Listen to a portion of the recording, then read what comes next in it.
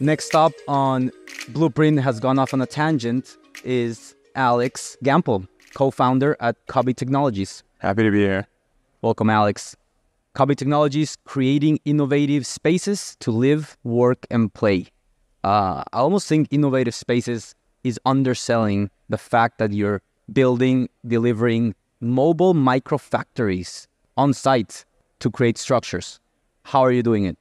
Well, we're a hardware and software business. We're a technology company. I think sometimes we play in deep tech more than we do prop tech and construction tech. But what that really means is we build hardware and software, and our product essentially focuses on the construction ecosystem, and that product is a mobile microfactory.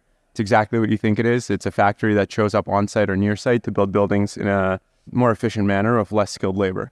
Wow, okay.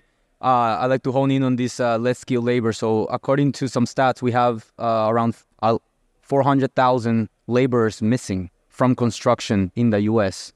Yeah, I think that number is more 1.4 million now. Okay, it increased a lot in the last month then. It's depends where you look, but really it's 1.4 million needed just to build the amount we need to build today in the U.S.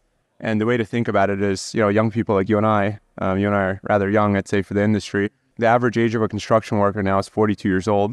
It was 32 years old 10 years ago. Well, and the reason why it's not averaging out is because the 7 people that leave construction today, only 1 replaces them. So we're in a massive, massive deficit. Couple that with the fact that for the last 10 years, we've been underbuilding single-family homes. That's where you see that massive housing crisis, 4 to 7 million homes needed in the U.S. today. Right. Okay, so who is this service for? So we built factories mainly because we wanted to solve the skilled labor gap. The factory itself is our product, not necessarily the home or the kit of parts or modular or prefab. You've seen that before, I'm sure, 3D printing. So our product really was meant to be this engineering feat, which is a really CapEx-like factory that erects on-site or near-site. And our customers who buy the factories, and we have call it a license-based partnership model. So we partner with local developers, local PE shops, local GCs who launch those factories with us, operate them, and then the factories themselves are selling single-family homes directly to small to medium-sized developers that build the single-family homes. So we take away that GC function for the most part. That's a very low-margin part of the business of building a home. Okay, interesting. And do you have to train the teams to use your factories, to use your technology? I think the best analogy to give is maybe McDonald's. Okay. It's a funny one, given what we're talking about, which is in deep tech, but McDonald's has done a fantastic job developing a system that allows it to copy and paste its product, which is a really P&L efficient franchise, and they do it with local operating partners in a turnkey manner. So we've now spent about 225,000 engineering hours into developing what we've built, and we can copy and paste it with local partners who basically get a turnkey solution and blueprint, if you will, to launch a mobile microfactory that then can construct buildings. Fascinating. How much does it cost? How do you make money? Yeah, so generally and typically factories of our caliber are anywhere from $50 to $200 million. Part of our engineering feat is the ability to develop, manufacture, and put together these factories sub $10 million. Well, they're capable of doing about 200 single-family homes a year, about 70 to 80 million in top line, about 7 to 8 million in bottom line. So they're really profitable ventures in a standalone manner.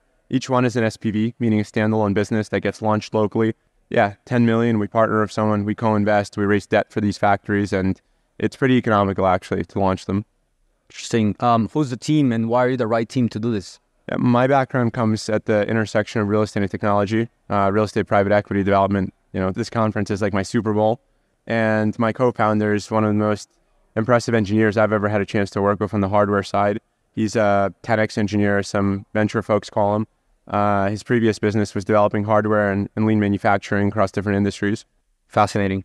What markets are you in, or what markets are you targeting?